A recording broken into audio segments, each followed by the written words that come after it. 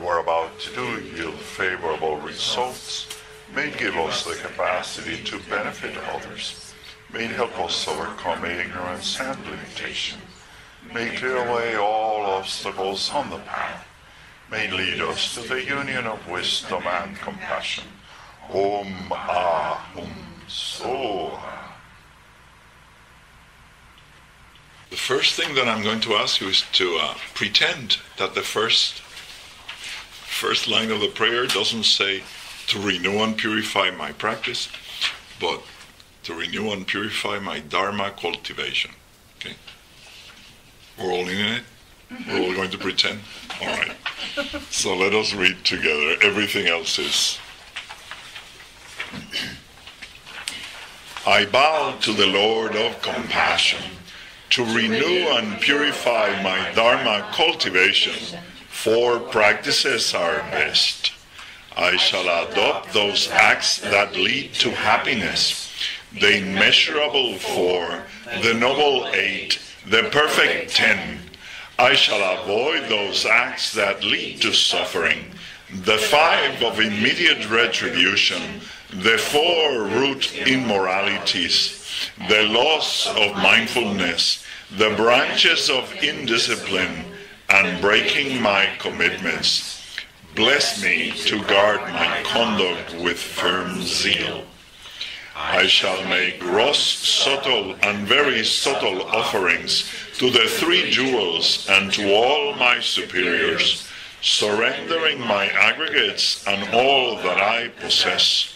Bless me to serve the precious ones with time, talent, and treasure. I shall make constant offering of mindfulness to their protectors, that they may watch over my practice, uphold the view, keep me from harm, dispel all obstacles, and pacify my enemies. Bless me to stay under their watchful eye. If I encounter happiness, let me be grateful. If I encounter suffering, let me redouble effort. Bless me to know that gratitude is wisdom and effort is compassion. So this is one of those prayers that has a lot of references that we need to explain. But once we know these things, it's very easy to remember. So as usual, we begin our mind training prayer with a reverence to the Lord of compassion. Again, who is the Lord of compassion? But who is that? Somebody outside? It's what? It's an aspect of our inner natural perfection, of our own Buddha nature. Right? That is not, we shouldn't go to the other extreme to then say, well then, Chenrezig doesn't exist. Like many people will jump to that conclusion. Actually, Chenrezig exists much more really than any of us, right? Because after all, we are, as we think of ourselves, we're egos, we're impermanent, we're dependent, and we are insubstantial. Chenrezig is actually much more existent than we are, much more real, but not in that separate way in which ordinary human beings like to conceive of people. So we begin to renew and purify my Dharma cultivation. 4 practices are best. And the great teacher Padmasambhava explained that because every moment is new, we are always in need of renewal of our practice, of our cultivation. And because at this moment we are covered with the veils of ignorance and afflicted emotions, we always are in need of purification. So that's why to renew and purify my Dharma cultivation, those are the 2 things that are necessary. 4 practices are best. right? If you go to the bottom of the page, not yet to the notes, not to the reference notes, but to where we have the mind training instructions, this prayer is the mind training prayer for verses 17 and 18. Right? And what are those? Verse 17 is 4 practices are the best methods: adopting positive acts, abandoning negative acts, making offerings to the superiors, and making offerings to the protectors. And then instruction 18 is work with whatever you encounter. I would like to make a note here that instruction 17 is missing in most other versions of mind training. I rarely find it anywhere else. How come? Well, some of them have 57. We have 63. Obviously, there's got to be some that are that are here that aren't there. Right. That's kind of a crucial one. This is a very crucial one. We're kind of always surprised that it's managed to slip out of others. So these 4 things are absolutely essential, right? You have to adopt that which is positive. You have to abandon that which is negative. But here there are 2 things, right? Making offerings to the superiors and making offering to the protectors, which we usually don't encounter. So we will see what they mean. The first, I shall adopt those acts that lead to happiness. The immeasurable 4. These are mental acts. Right? What are these mental acts? Compassion, the desire to reduce the suffering of others. Love, the desire to increase the happiness of others. Rejoicing in the happiness and merit and virtue of all other beings. And equanimity, which means treating all beings the same. The same meaning with love, with compassion, and with rejoicing. Right? Not equally badly. I had a boss once at a university who actually, it was true, she said, I treat everybody the same. It was true. She treated everybody very poorly. She did not discriminate. Her nickname was Safia Gaddafi. I don't know if you remember. Gaddafi, he was a dictator of Libya. His wife was very harsh. And when this particular boss of mine learned that they were calling her that, she called the guy who started the nickname and said, You are calling me Safia Gaddafi," and he was scared. She was known to hit people. And he finally said, "Yes, I did." And she said, "I like that. Keep saying it."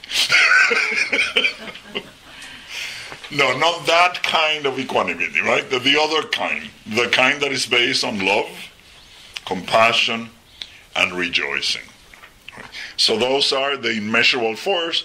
They are acts of thought. The Noble Eight refers to the Eightfold Noble Path, right? We have right view, right thought, right speech, right conduct, right livelihood, right effort, right mindfulness, and right concentration.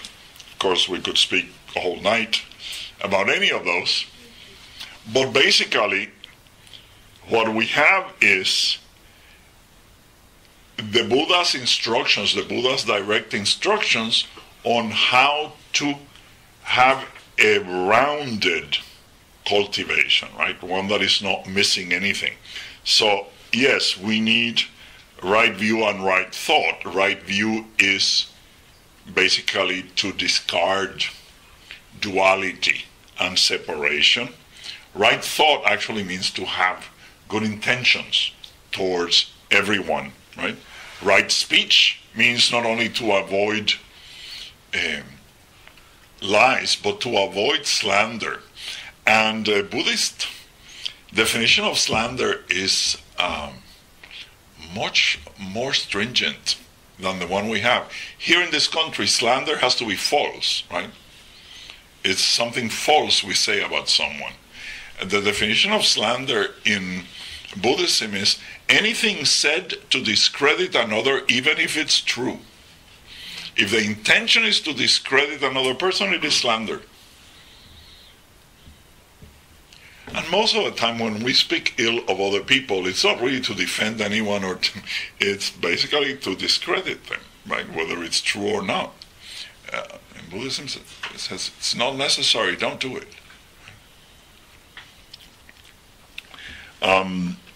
It also includes harsh speech, right?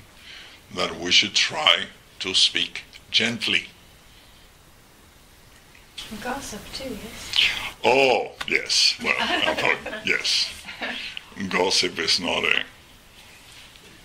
It's usually done either to discredit someone or to exaggerate the non-existent virtues of another. Effort refers to constantly being mindful of what your goal is and doing something. I mean, it doesn't have to be an all-out, run, a sprint, but a right effort means to be constantly making whatever advancement is possible. A right effort refers to not taking days off your cultivation. I'll be kind tomorrow. Which, it may sound funny, but a lot of people take time off from the Dharma. I'll follow tomorrow, but today I'm going to do this and this and that. And they do. They schedule their non-Dharma times, right? So right effort means constantly. Concentration refers to training the mind to rest where you put it. That's what concentration means. Right? This is not something that we do on a regular basis, right? The mind actually puts us where it wants. Concentration means that you develop the capacity to rest the mind where you decide it should rest. That it should be one-pointed. Right? And not one-pointed, because sometimes the mind can be one-pointed in what you don't want to rest on. It should be one-pointed and of your choice. Discernment literally means the capacity to determine what is to be adopted and what is to be avoided. That's what it means. Skillful means refers, and this is, I jumped, right? Excuse me, that after speech conduct, which is our way of dealing with others, it's another way of speaking of morality.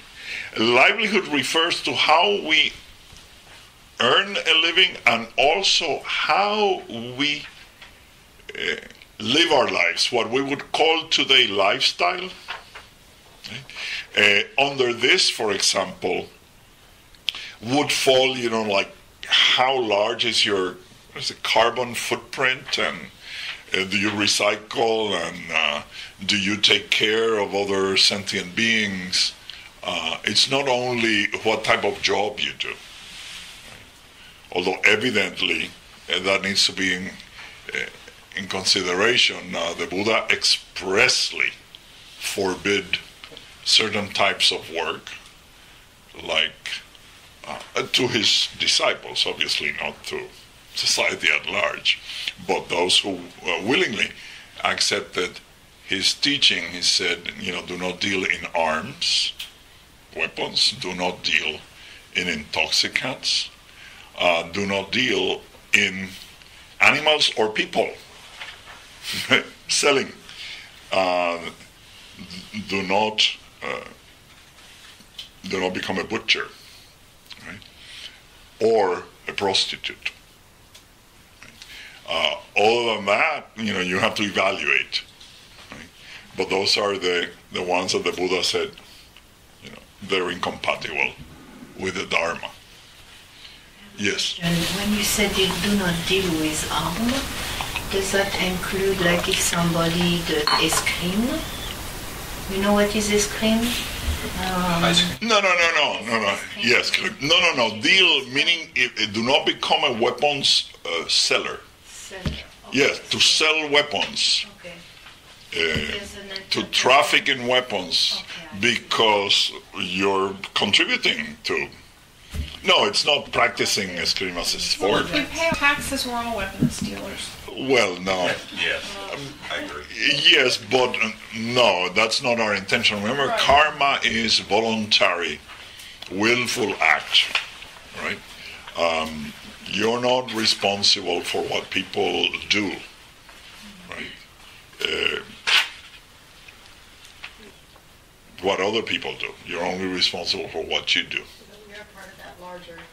We are, and you try, right? You try within your means. But remember, there is no political, social, or economic solution to the burning house. So let's not get too into this thing because it never ends. And the solution, I guarantee, will have problems too. If you were given absolute power to change everything, I guarantee that flaws would immediately begin to arise. This is the history of every revolution, right? And every invention. Yes. Nothing good invented to help that also doesn't harm. That is the nature of the phenomenal world. So yes, I mean, we should be, we should use our discernment, but we need not obsess about these things because they have no material solution. Our problem is spiritual, right? It's not material.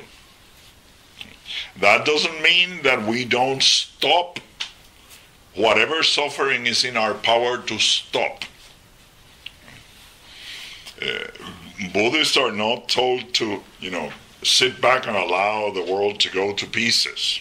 But also do not obsess about it. Because if you obsess about it, you will lose your peace. And then you're part of the problem.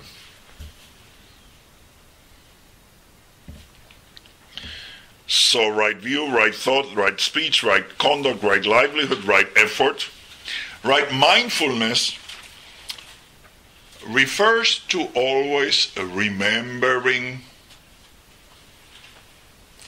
what is your goal.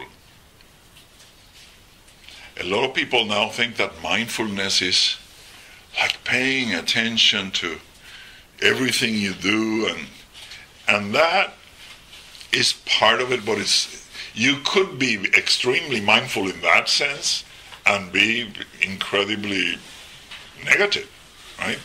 You could be paying attention to everything that you do wrong, right? That's not the meaning of mindfulness. The term in Sanskrit is smriti. Smriti means to remember. To remember what? Remember your goal. Remember the instructions of your teachers. That's what it means. It's not, people use that phrase way too freely now. I'm just being mindful. Drive mindfully. Well, if you drive mindfully, it means that you drive in accordance with the Dharma.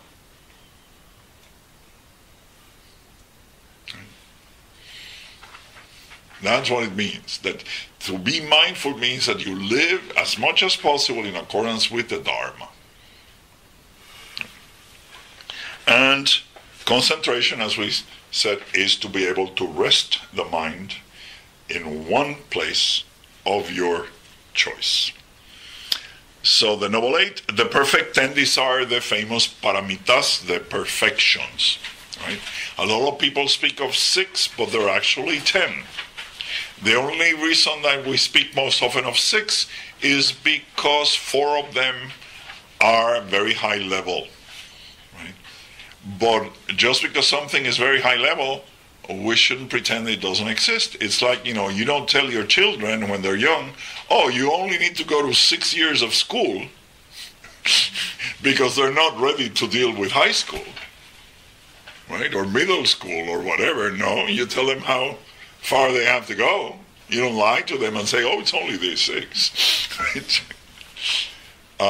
So the 10 perfections are generosity, morality, patience, effort, concentration, discernment, skillful means, aspiration, power, and wisdom. Now, why are they called perfections? Because we all do some of this.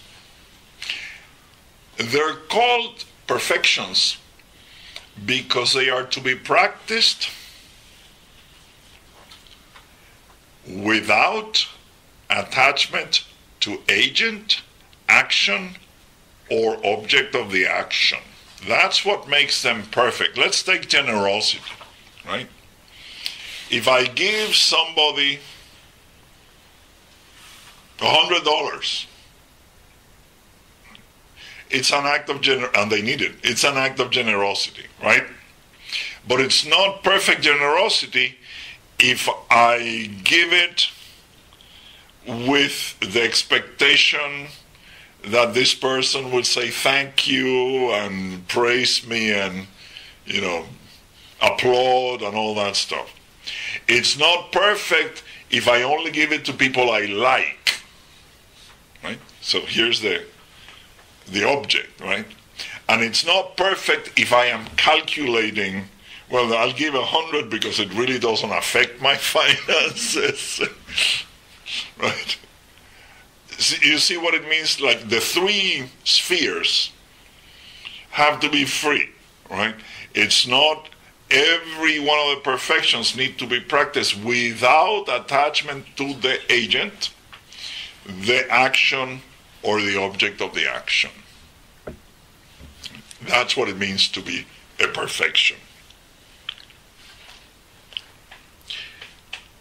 That's in terms, so we only need to really adopt these 3 sets. Isn't that easy? 4 immeasurables, the Noble 8, and the perfect 10. Right? If we are mindful of them, actually we will spontaneously begin to act that way. It all begins in the mind.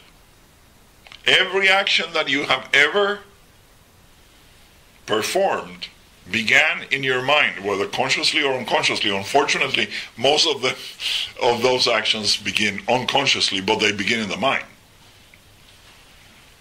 So the first step is to cultivate the awareness that this is what we want to do. And little by little it will come. There's many practices that will help us do that. So that's in terms of adopting the positive. Then the text continues, I shall avoid those acts that lead to suffering. And here's another interesting list. The 5 of immediate retribution are negative acts so powerful that they change your consciousness in ways that are instantaneous. Now, it doesn't mean that the full effect of that negative karma happens immediately, but a very strong effect happens simultaneous with the action. Right? And these are killing your mother, killing your father, killing a saint, wounding a Buddha, or splitting the Sangha, creating dissension in the Sangha. Right? They immediately affect the mind very, very powerfully. And they cause immediate suffering. I'm not talking about, in the cases of the killing, it's not that the law will catch you immediately. No, it's the mental effect is immediate. So those 5 most of us really don't have to worry about them too much, right? We do have to worry about splitting the Sangha. That is unfortunately very common these days.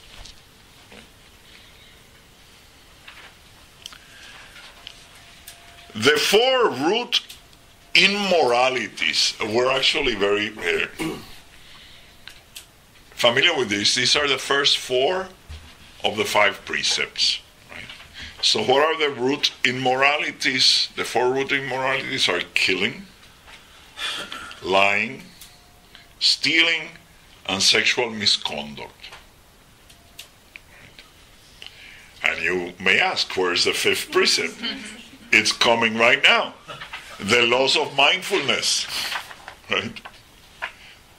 That is intoxication. Intoxication, the problem with intoxication is not considered immoral in and of itself.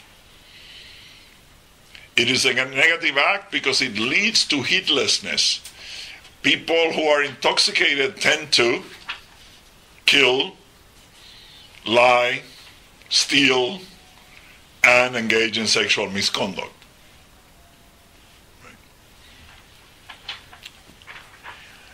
The next 3 are not so familiar to us in the West, and we may have issues with them. The branches of indiscipline. These are negative acts that contribute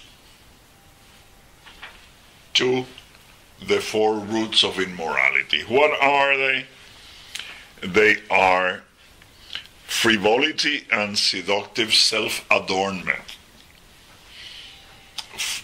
You know, and actually frivolity, I'm being kind here because most people would object, but frivolity means singing, dancing, playing music, listening to music, and think about it. Think about what people listen to. I mean, people are not really listening to, Tchaikovsky's 6th Symphony most of the time, right? They're listening to some very attachment-oriented lyrics, right? Which do not contribute to purifying the mind.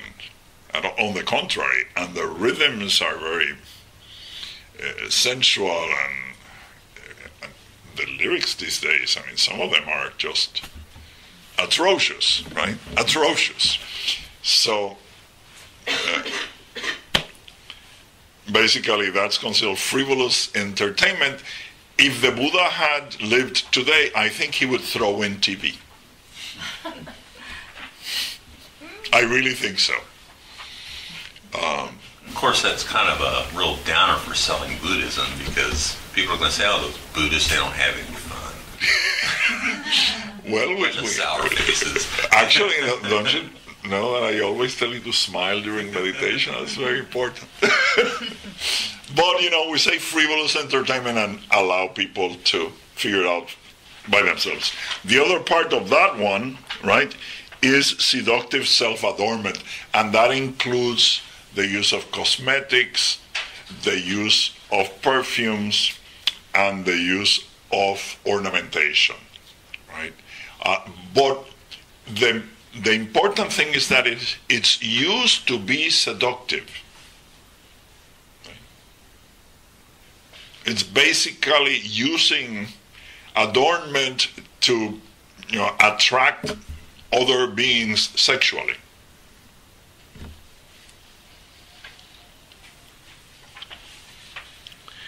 And another one is inappropriate foods and times.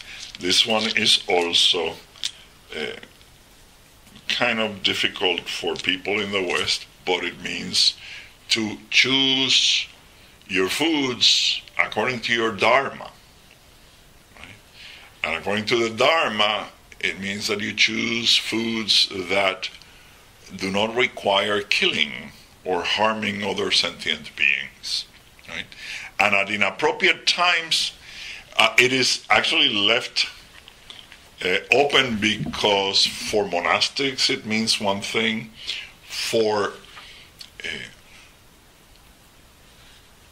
lay people, it varies. It depends on your occupation, it depends on your culture, etc.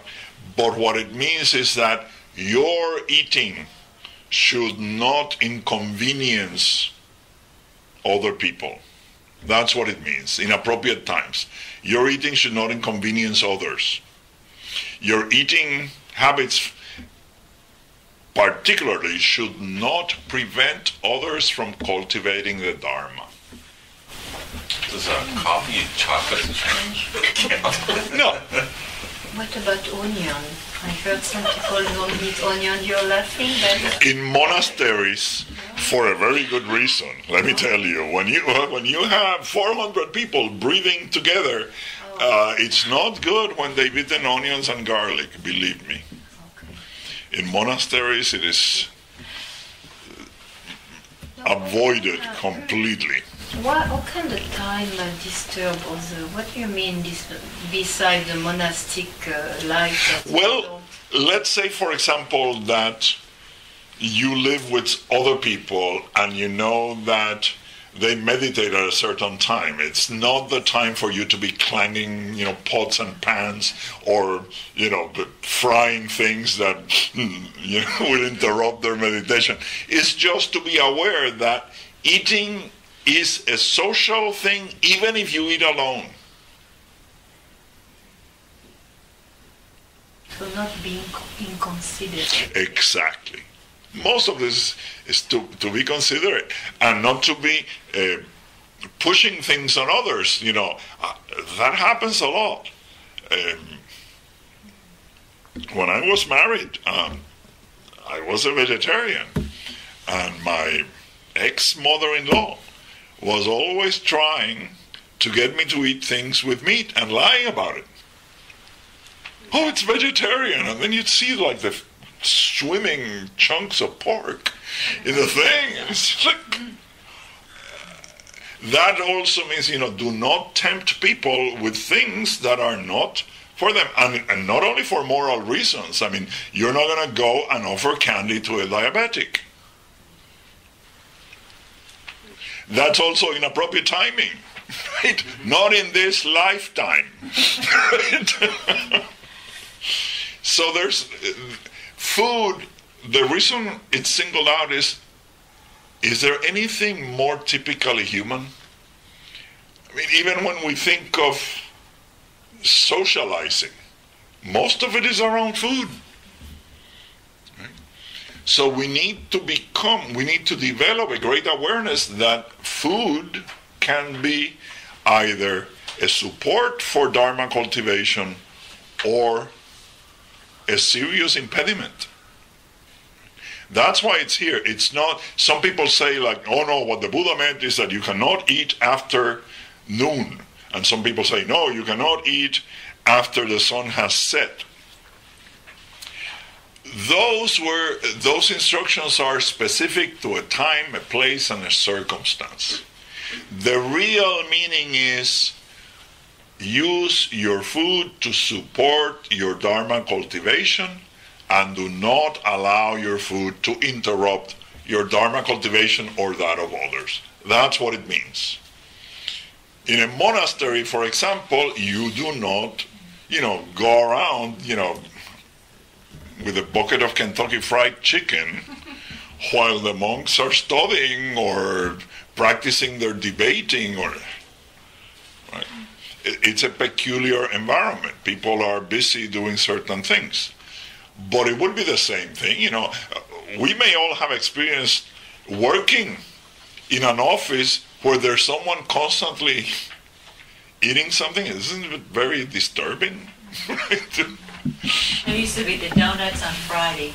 Oh, it was like alcohol, like you're taking me to a bar. Yes. Donuts in front of me, and I had to leave every Friday. That's inconsiderate of them. Yes. Yes, inconsiderate of them. So that's what it means. We have to always analyze this. Remember, is to renew and purify our Dharma cultivation.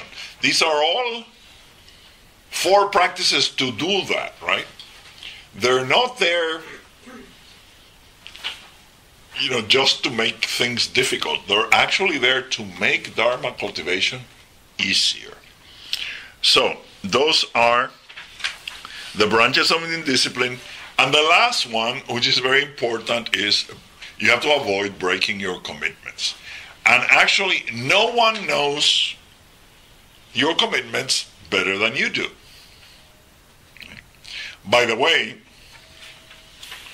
there are people who go, this happens a lot when they visit ethnic Buddhist temples for ceremonies, and they don't know what's going on, but they participate, and then afterwards somebody tells them, do you know that you promised to do this and this and that? And people are afraid. No, if you don't know that you promised it, you did not promise it. A promise is, by its nature, voluntary, isn't it? Nobody can tell you, oh, you promised, you just didn't know you did. Well, you signed here. No, we don't do those tricks, right? So you know your commitments, but when you make a commitment, right, breaking a commitment is actually very negative, not because somebody's going to punish you, but because you will lose faith in yourself. There's nothing more self-defeating than looking at yourself and say, oh, I tried that and I didn't do it. I promised to do that and I didn't do it. I'm a failure. I'll never do what's right. So keeping commitments is important. Now in Buddhism, we recognize that ordinary beings are weak. And there is a way we can restore our commitments if they're broken. Some commitments actually you can give back. And it's better to give it back than to break it. And it's perfectly okay. Even monastic orders can be given back with no penalty. We're not thrown into hell or anything like that.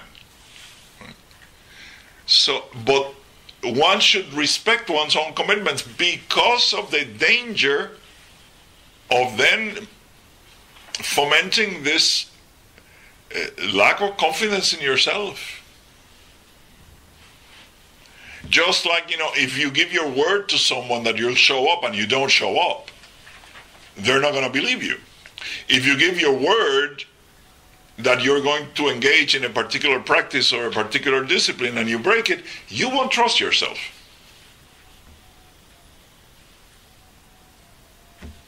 So that's all it means.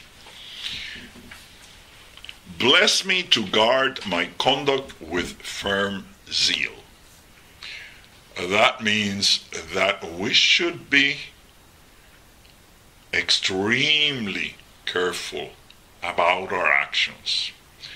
And here I have to say that, what is the phrase in English? Familiarity breeds contempt. Sometimes we're much kinder with strangers and much more careful with strangers than we are with those that are close to us. In fact, I often advise people, strange as it may sound, treat your nearest and dearest as strangers. You'll probably treat them better. Doesn't it happen all the time? We take shortcuts. Like with strangers, we always say please and thank you. With those at home, now give me that. Go away. No, we should be careful. And most of our time, I bet, we don't spend it with strangers, do we? So then it becomes the bulk of your conduct is not your best standard.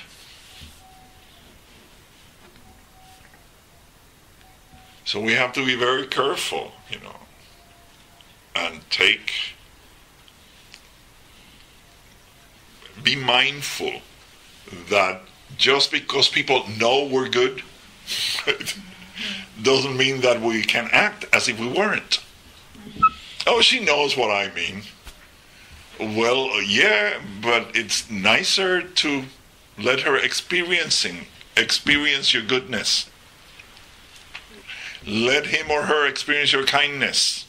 Not just know, oh, she knows I don't mean anything by it. Well, if you don't mean anything by it, don't do it.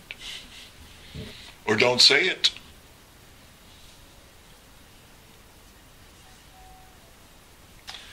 The next stanza, right? We begin now with the offerings.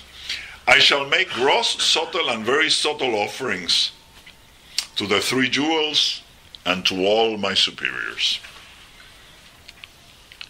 Gross offerings are physical or tangible offerings. Subtle offerings are mental offerings. And very subtle offerings are aspirations. Now, human beings, ordinary human beings, are extremely attached. Right? In fact, this realm, the human realm, is characterized by desire and struggle. We are very, very attached to our possessions, beginning with the body. Right? We really love our stuff. So it's not that the three jewels are the Buddha, the Dharma, and the Sangha, need our stuff. It is actually for our benefit. That's why mental offerings are just as good and sometimes even better than physical offerings. Because what we're trying to do is we're trying to do away with our selfishness. So when we make offerings, right, of physical things, of mental things, and subtle things, aspirations are like very strong promises, intentions that align with the will of the Buddhas, right? When we make those offerings to the three jewels and to our superiors are all our teachers, the noble Sangha, etc., right? It includes our parents too, believe it or not. When we do that, we're actually cultivating generosity. We are also cultivating detachment. For example, and in our lineage, it's very simple, perhaps because, we were living on the roads for so many centuries, that we don't make grandiose offerings. We actually tend to offer water. Right? You probably have seen in many altars there's 7 little cups, right? And we make offerings, and actually we use the water to symbolize all that we're offering. And what we offer is we offer the elements, we offer the senses, we offer the consciousness, we offer even our afflicted mind, we offer our alaya vijnana, our ground consciousness, right? Because that's really all we have. That is really all we have.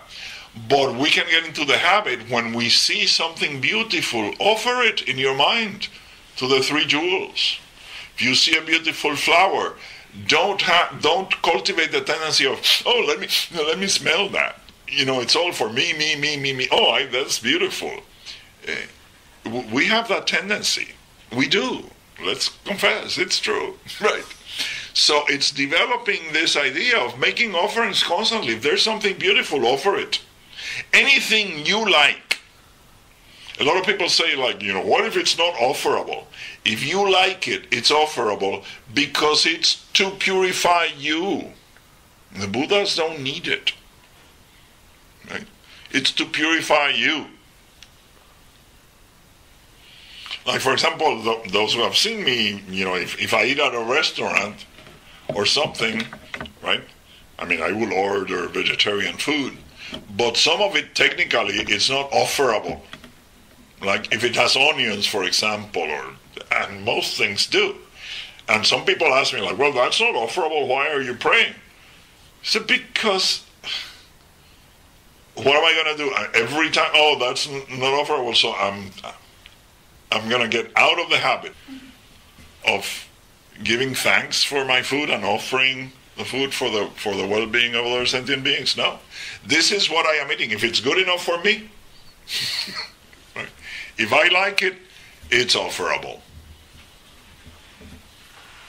And maybe if it really isn't, maybe it will start to develop a little bit of awareness that perhaps you shouldn't do that either. Right? So I'm telling you, I'm not encouraging you to do it, but if you are going to eat a bucket of Kentucky Fried Chicken, offer it. It's not offerable, but offer it. Maybe the dissonance will sooner or later click in your mind.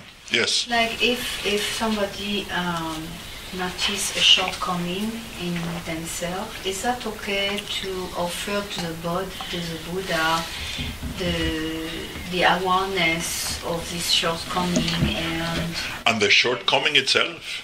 Yes, and the shortcoming itself. We have to, because very often we have them because we're attached to them. All the errors that we have, all the afflicted emotions that we have them, even though we think we don't like it. If we have them, we like them and we're attached to them. It's part of our identity. We've discussed this before. People are really attached to their suffering because that's how they think of themselves. That strengthens the ego. I am the one who went through this. People say it all the time, I went through hell and high water. It's strengthening the ego. Suffering strengthens the ego like nothing else.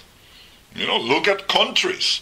What are the countries with the strongest national feeling? Those that have been oppressed or abused or attacked. Or nationalism is always stronger in countries that have suffered oppression.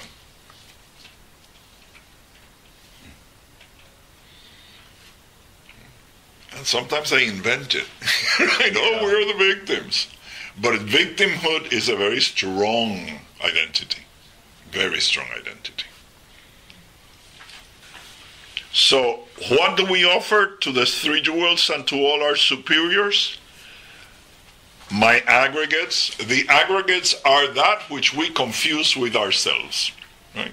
Our form or our body. Our sensations, our feelings. Our perceptions, our thoughts, right? Our tendencies, our karmic formations, our histories, right? And our consciousness, none of which is us.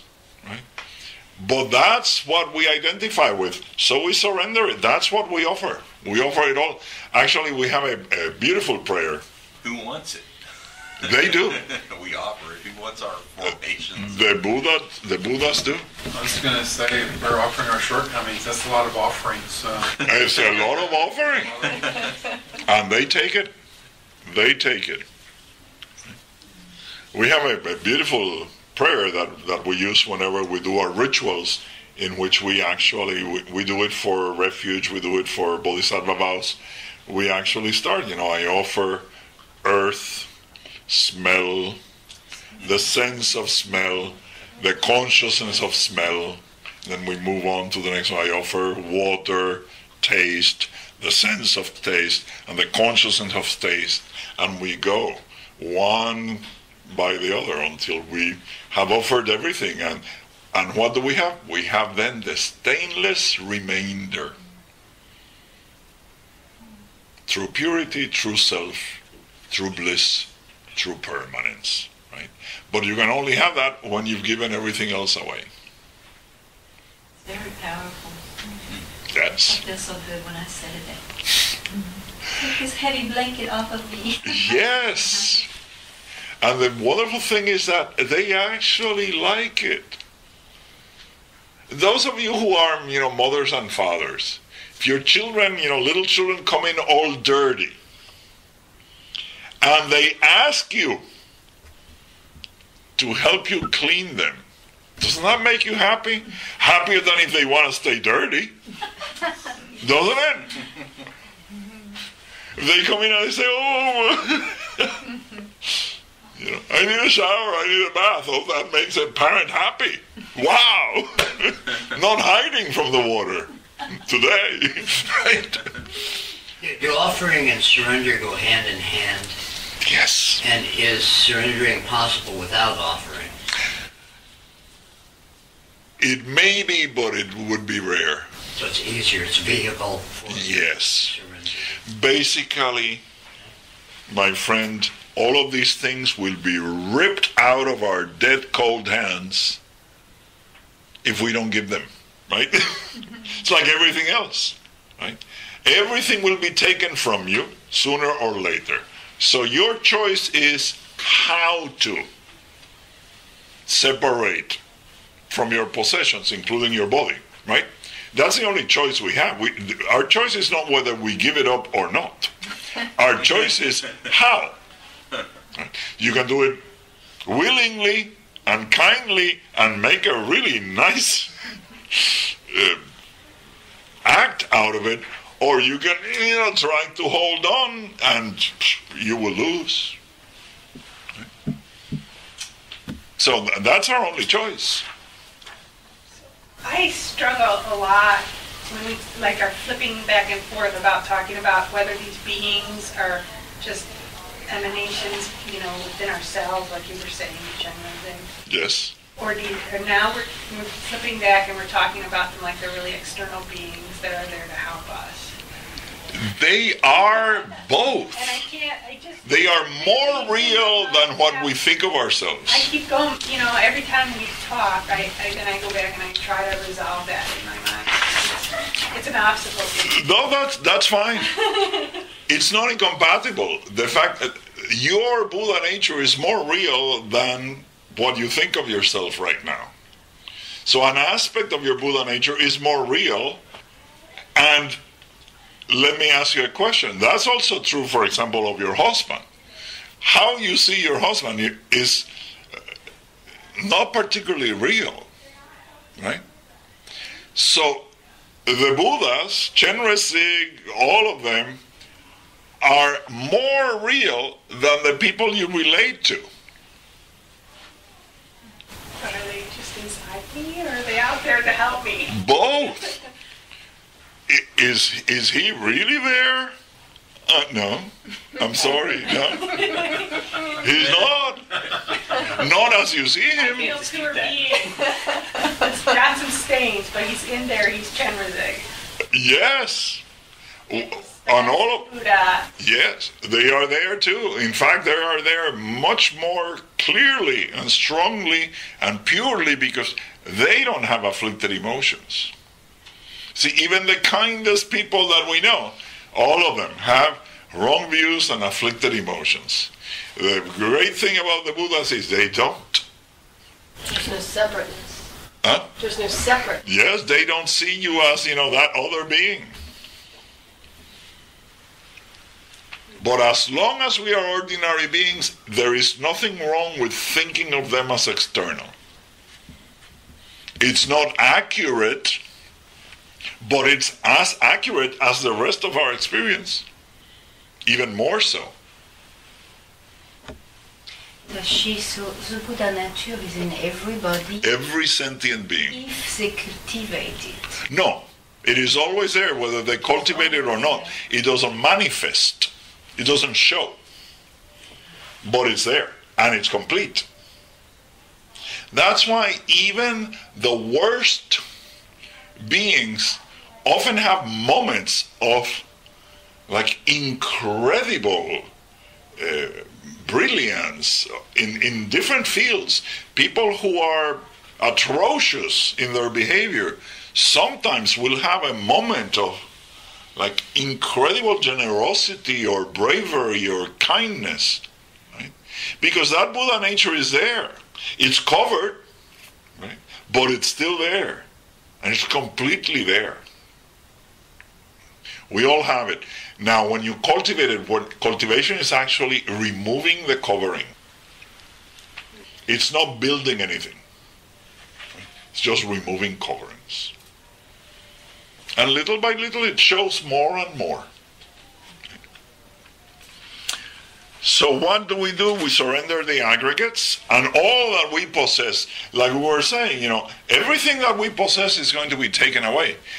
We discussed in our yoga of dying, one of my most popular workshops. And don't laugh because it's full every time. It's true. It's full every time. It's full every time. But And that's incredibly helpful. people approach it with hesitation. And they think we're going to practice. Get ready. But one of the things that is recommended, as a preparation for death, when there are clear signs of death, one of the most important things that we can do is to give everything away. Everything. For our own sake, because whatever we hold on to on our deathbed is going to be an anchor to this material world. Give it all away. All of it. It's also better for the family. How many problems arise when they have to decide after you're dead who gets what? Give it all away. Hospital's going to have a lien on it. Well, if you give it away, they may not get it. Right? People just run away with the things. So, give your own aggregates and all your possessions. And then it says, bless me to serve the precious ones with time, talent, and treasure. The precious ones, the Rinpoche. Rinpoche means precious ones. But it means those who are precious because they give us the Dharma. And those are the ones that we have to make offerings to and serve, because they are the ones that can help us, and perhaps more importantly, if they are truly precious ones, they won't be contaminated with what we give, because that is also the problem. It's like, some parents, and I've heard this from parents, says, I don't want to leave these riches to my children because I'll ruin them. Right? There's a lot of people who will be ruined by generosity. So truly one should choose as the object of our offerings, as the recipient of our offerings, someone who will not be harmed by developing attachment, by developing pride. Somebody who will use it to benefit all sentient beings. That's why a lot of people, not so popular now in the West, but a lot of rich people would, in the East, build stupas, build images of the Buddha. It's still very, very common to sponsor the publishing of texts, sponsor retreats, sponsoring teachings. This is very, very common. I went, and actually Elizabeth was also there, the opening of Kaju Center in Colorado. And people had come from China with everything. They brought huge statues of the Buddha. They brought everything. Right? They brought offerings for all the monks who were there. They understand. They still understand. This is what you do. Right? if you give it to somebody, and some of them were there with their children, and their children were participating, their children weren't going like, whoa, if it's giving this, it's hurting, it's coming out of my pocket. No, they were there joining their parents in like, this is what we do. When I went to the Sakya retreat last year, there was a young man there that I was amazed. His parents are very old and they couldn't make it to the retreat. And the Sakyas have this thing where they do Sakya is one of the lineages of Tibetan Buddhism. And whenever they do teachings, they have a tea offering in the middle of the morning and a tea offering in the middle of the afternoon. And for some reason, it's very expensive. Right? It's offering tea and some kind of little cake or cookie to all the participants. Yes, there were 300 people there, but how much can, tea and cookies be? Anyway, each offering was like $1,500. And that thing lasted a month, and that young man must have paid for the offering, 20 mornings and 20 afternoons. And I approached him and I said, are you that wealthy? He said, no, this is my parents' will. They gave me the money that they have, and they told me, you make offerings.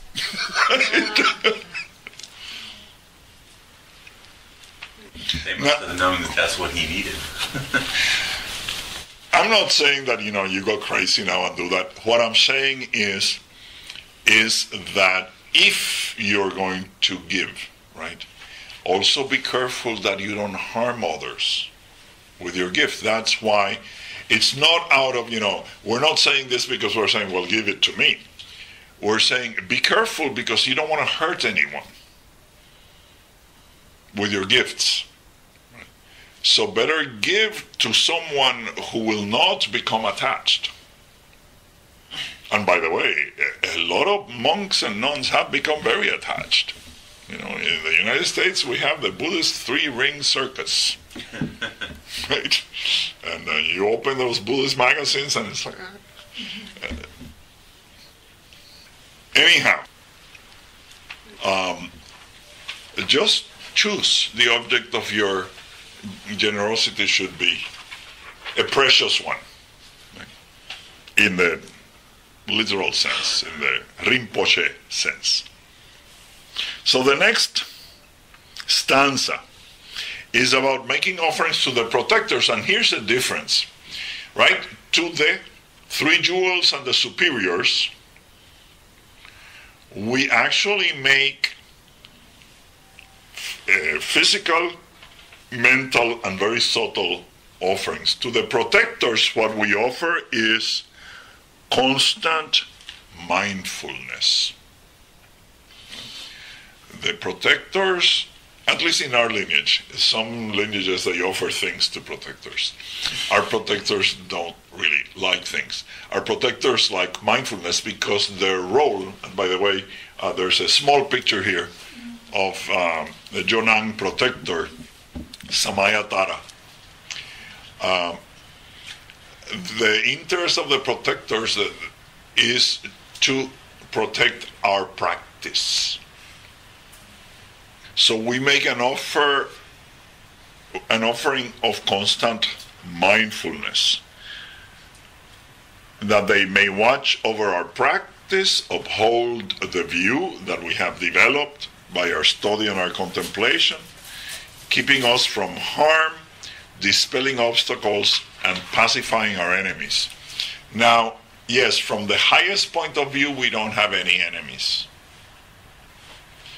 But all ordinary beings have enemies. We even have natural enemies, don't we? I mean, if you meet a hungry tiger, that's a natural enemy. Right? A bureaucrat. A bureaucrat, a mosquito. We have them. Same thing. So we're not here saying, smite mine enemies, pacify, which is different. Right? We should never pray to have our enemies defeated, rather pacified. We should be protected from harm, and they should be pacified. Obstacles should be removed. Obstacles to our practice. I actually had a friend in Boston. She was a good Buddhist, but she understood, dispel all obstacles as a parking prayer. Right? Whenever she was looking for a parking, and she was going like, dispel the obstacles.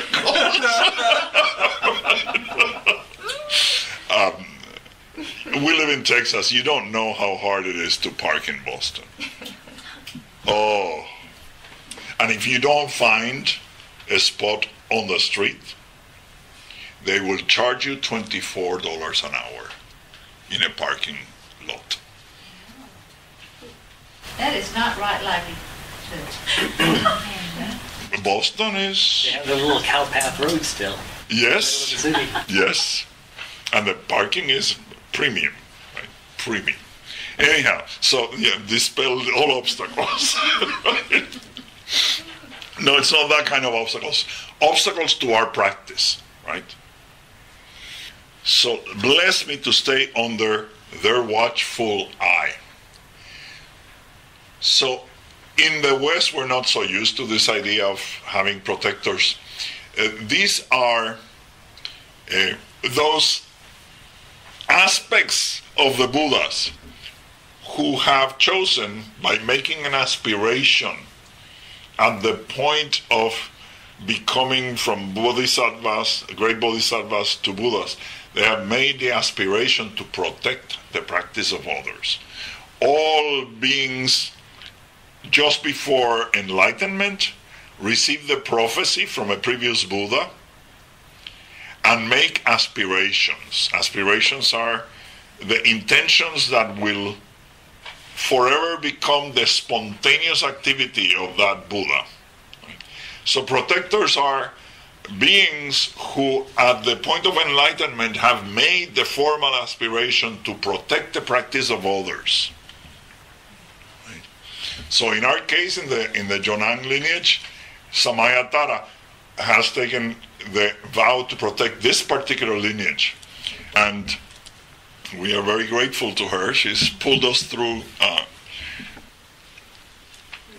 centuries of persecution. A lot of even scholars thought that we were extinct. News of our demise was greatly exaggerated, right? And here we are, and it's thanks to her. So she plays an important role, and whenever we feel that we are in danger, we actually recite her mantra, right? And it protects our mind from what? From fear, right? And her mantra is Om Tare Tu Tare Ture Soha. Om Tare Tu Tare Ture Soha. Om Tare Tu Tare Ture Soha. Om Tare Tu Tare Ture Soha. It's very beautiful. And we have some beautiful melodies to sing it. It's But she's just, not exclusive to your lineage, is she?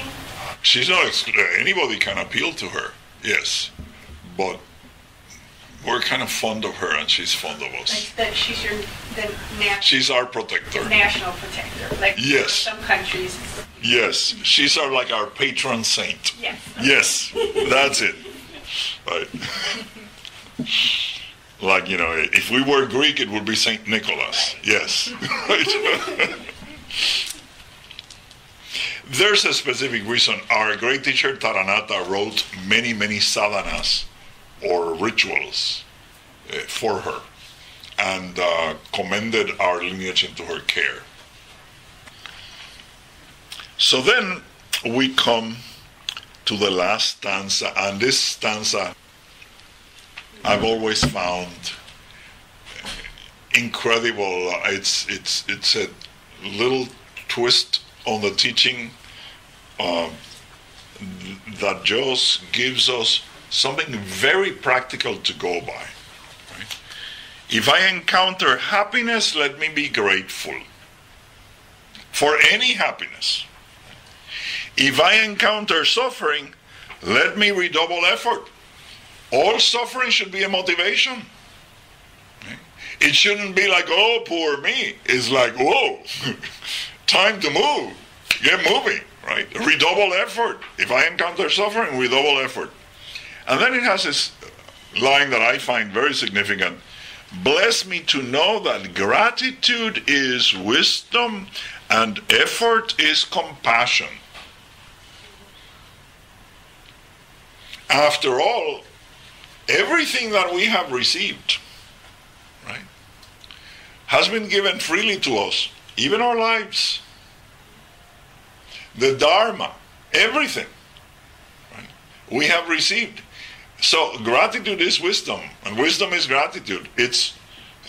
And the most important thing for which we should be grateful is our own Buddha nature, and to know that we have that Buddha nature, right? We should always be grateful. You don't have to build your enlightenment. You don't have to construct your natural perfection. Right? Aren't you grateful for that? You know how long it would take you to little by little become a Buddha? So wisdom is gratitude, and effort is compassion. Our own effort, where does it come from? From the guidance of others. And our effort reduces our suffering. That is compassion. Right? Gratitude, right? Whenever we're happy, right? We should be grateful, right? What is love? The desire that others be happy. Right? So we have received that love, and the only way to repay love is with love. And that is wisdom. That what I receive, I want for others. Otherwise, we have learned nothing. If we get a gift and we don't know that the person who gave us the gift is actually the most important recipient of that gift, right? The giver is the one that is actually more blessed. If we don't get that and we still think, oh, no, my getting it is the good part, we haven't learned a thing.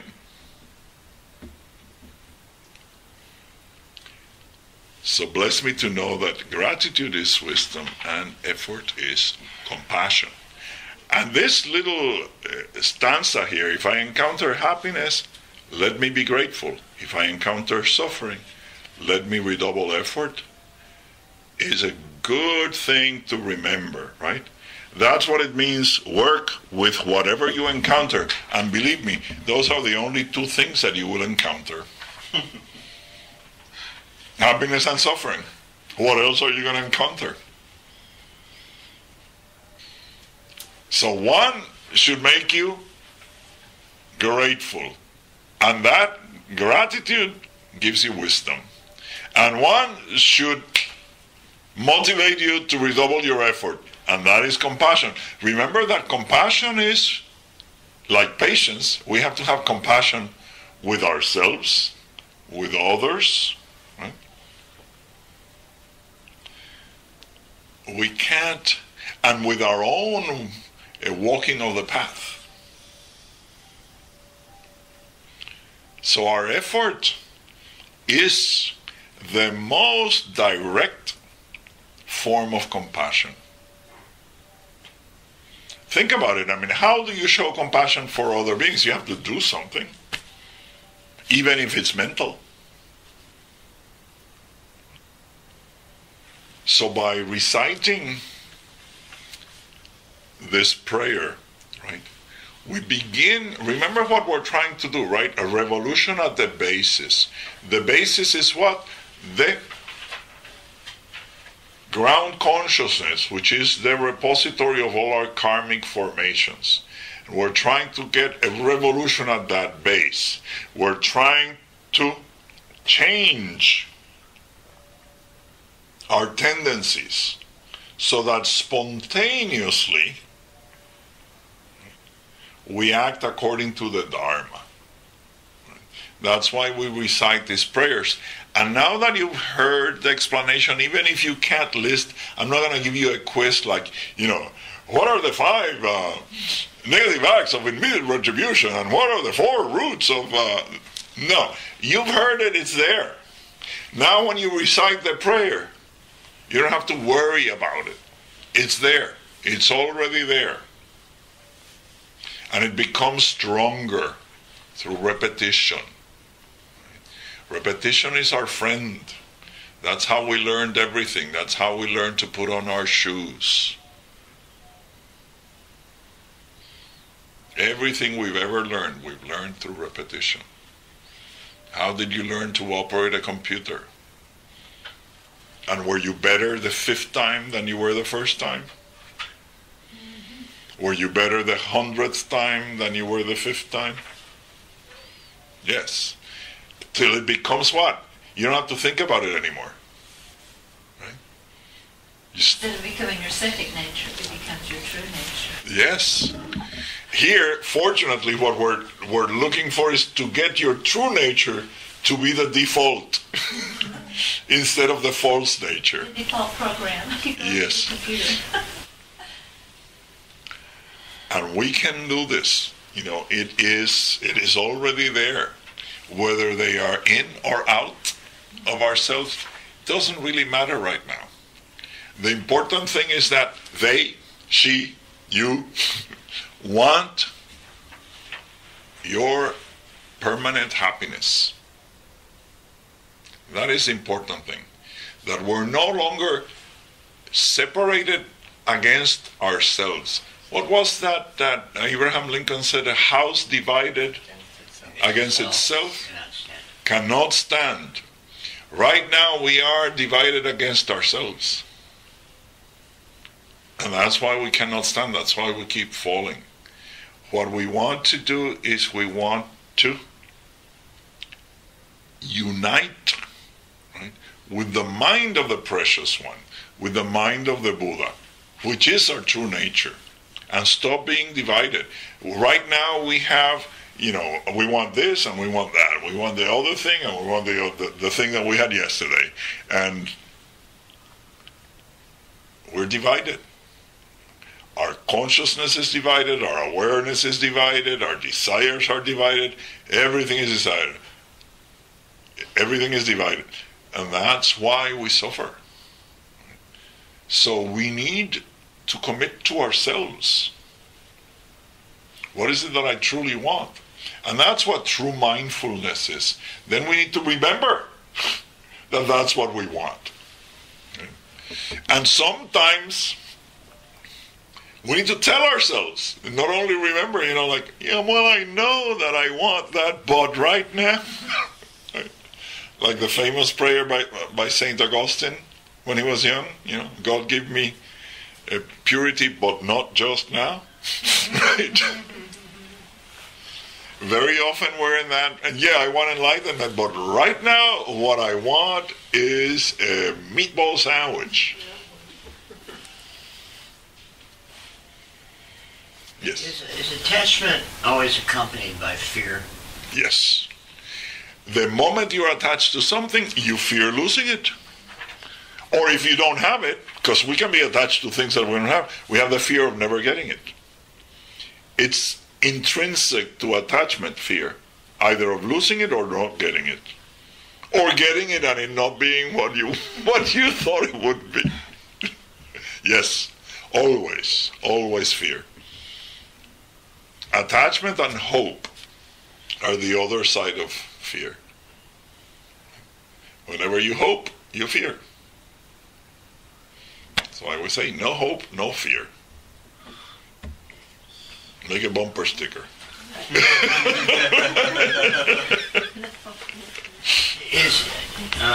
Is attachment inevitable in duality? It is normal, but we can get fairly away from it. However, it said... Relatively clear. Huh? Relatively clear, that's a joke. Yes, it's true. It is. I mean, as long as we have these bodies, yes, there will be some attachment. In fact, the attachment that the scriptures say, even saints are attached to their bodies. Less attached than we are, but there is some attachment. Right? But it can be minimized to the point where it's not harmful. There is, my teacher used to speak of functional attachment. You need some level of attachment. Or you won't get out of bed. Or you won't keep your body healthy. You need some level of attachment. You know, you need to feed it, you need to wash it, you need to clothe it, you need to put it to rest. You need some level of attachment. But he called it a functional attachment. It says just what is necessary and no more. Any other questions? Oh, yes. Okay. 1, 2, 3. Yes. I am not familiar with the Dharma. I have a question. So, in the Dharma, the creation of the humanity is very different from, the Christian, yes. All those. I would be curious to know what the... There is no creation in the Dharma. There is no creation. No. It is a manifestation of a particular state of consciousness. That's why we speak of realms. So if you have a particular type of consciousness, it will manifest in a particular type of body, in a particular type of realm. And it is, we do not speak of origin because origin presupposes that there's linearity in time, and time is actually a perspective. It's an order of attention. It does not, what is past, what is present, what is future depends on what you pay attention to. What you paid attention to a moment ago becomes past. What you're paying attention to now is present, and what you will pay attention to later is the future. But another person can actually have a different perspective. Let me prove it to you. 2 people watch a fight. Right? And they're watching the same fight.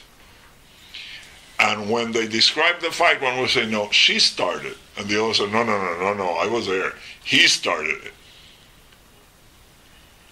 And I'm not saying, let's assume that these are not biased people. They're not doing it to lie. That's the way they saw it. The one that says that the woman started was looking at the woman first and then looked at the man. And the one who says the man started was looking at the man and then looked at the woman. It's the sequence of attention that establishes time, nothing else. You could be looking at the light of a star that died 1 billion years ago. Yes. And we think, oh, it's now. Well, it's not now. It's your attention now. Right? That's all it is. It's not even there. So we don't really, time is something that we use conventionally, but it has no real existence. So suppose it that there was a beginning. It's kind of irrelevant. So we talk of since time immemorial, right? Or since beginningless time, to use a phrase, but it's constant. Right? Manifestation is constant. It happens in cycles, but there's no point of beginning. There are severe problems that even Christian theologians have been dealing with positing a creation act. Very severe logical and theological problems with that concept. And the Buddha actually, some people say that Buddhists are atheists. We're not atheists. In fact, we accept all the gods. They're beings just like we are. They're just not the creator. But frankly, they're in their own realm. We have to deal with this one. We are here. Right? So the Buddha said there are questions that are not beneficial for your cultivation.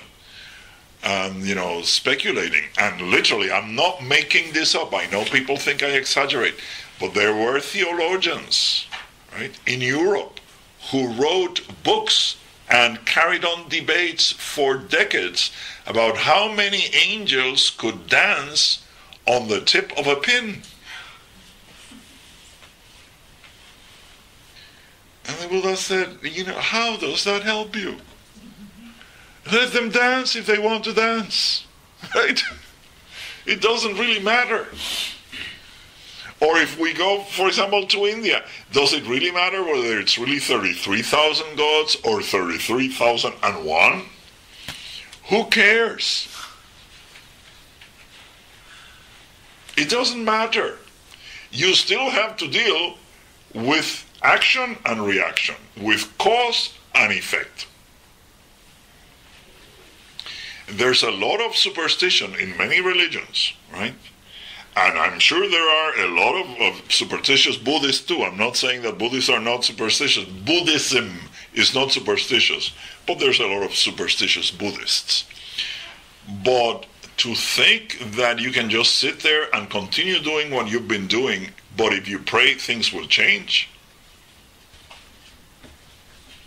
Some people do, I don't want to do anything about my life, but I'm going to sit here and I'm going to, welcome so-and-so into my heart, fill in the blanks. It could be Jesus, it could be Krishna, it could be Shiva, it could be, whoever, Thor. Well, there's some people who do. There's a Jedi church in America. Do you know that? Jedi? Yes, they study the teachings of Master Yoda. They take it seriously.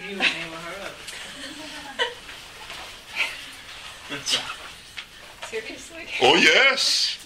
There's everything. Yes. That's all plagiarized from Buddhism. Yes. It is. In Dharma of Star Wars, yeah. Try not. No. There's still no Church of Darth Vader, or I'm sure it's coming. I think there is. Yeah, but there probably is. So, in Buddhism we say, you have to work out your path of liberation. The Buddhas are there to help you. They're there to guide you. They're there to encourage you. They're there to support you. They're there to transfer their merit to you, but they will not take over your life and do it for you, because it's not good for you. That is your problem, right? Each one of us, we have allowed conditions to turn us into victims. How is becoming the victim of someone good going to change that situation? The Buddha wanted us to become enlightened for ourselves, to stop this dependence on external circumstances. Now, when we invoke their assistance, right, we are participating with them. It's like the difference, if a child comes home with homework from school and throws the homework at the parent and says, you do it, the parent would not be a good parent if the parent did the homework. But if the child comes and sits down, starts working, and then calls the parent and says, can you help me with this? That's an appropriate role for the parent, and that is helpful for the child. The child will learn. So the Buddhas are good parents.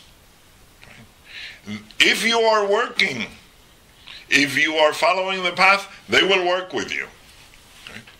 But if you're not, they're not going to do you the disservice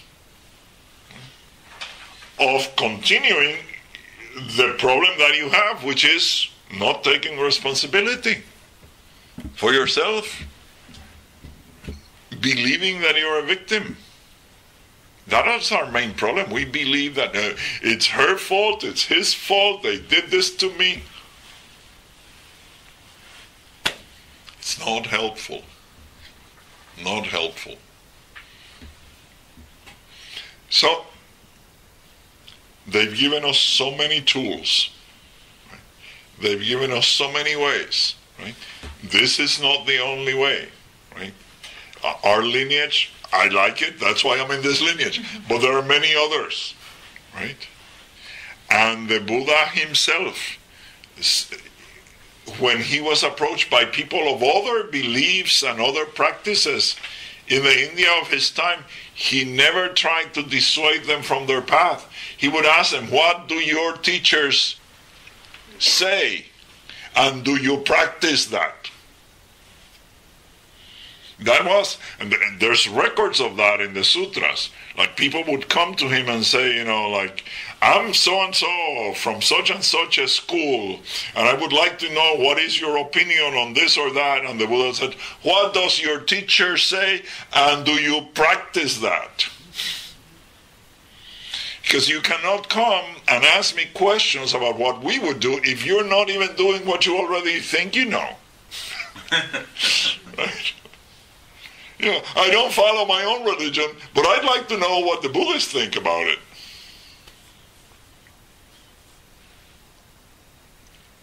We have to work out our own liberation and enlightenment. With their help, with their guidance, with their transfer of merit, but we have to do it. We have to at least move towards them. My teacher used to say, the Buddhas are ladies and gentlemen. They will not force even their grace on you. If you don't want it, they won't give it. And wanting it is not just a question of saying, I want it. No. Wanting it means that you live in such a way that it shows that you want it. We have a weird loss of semantics in English. What does want mean? We think it means like a desire. Want doesn't mean that. Like a plant wants water. It's not that the plant sits back and says, I'd like a glass of water. No, it wants water.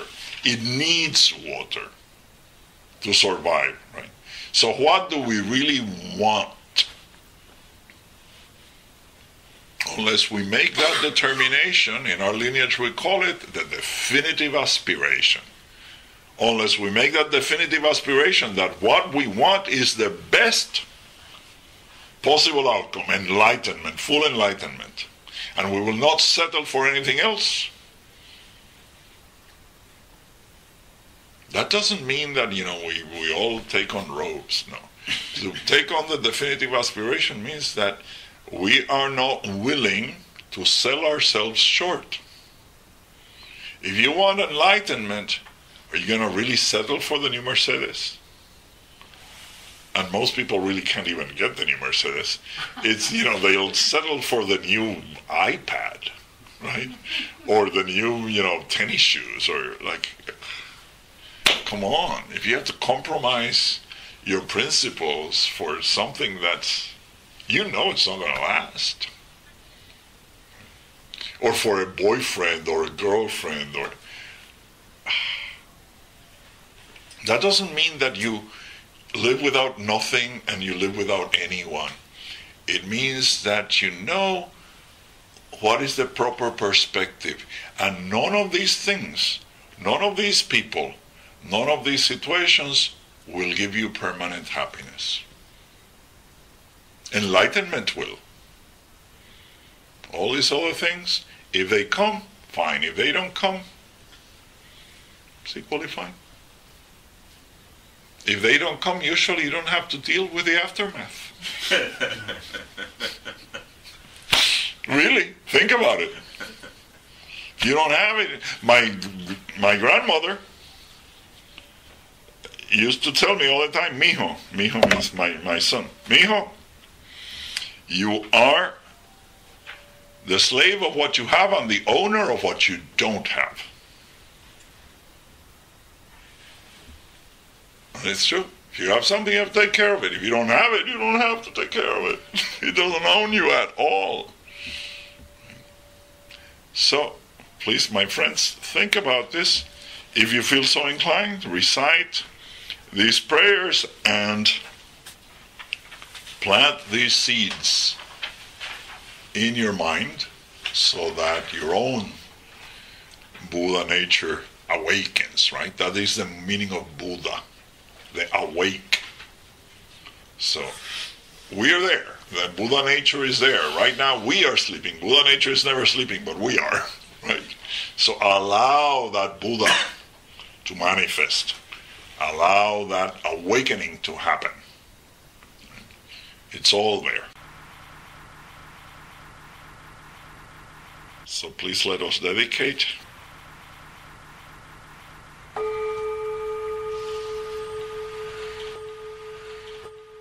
By the merit accrued through all our virtuous acts, may all be free from suffering and the causes of suffering. May all embrace happiness and the causes of happiness. May all abide in peace free from self-grasping.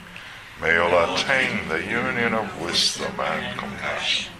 Om Ahum Soha.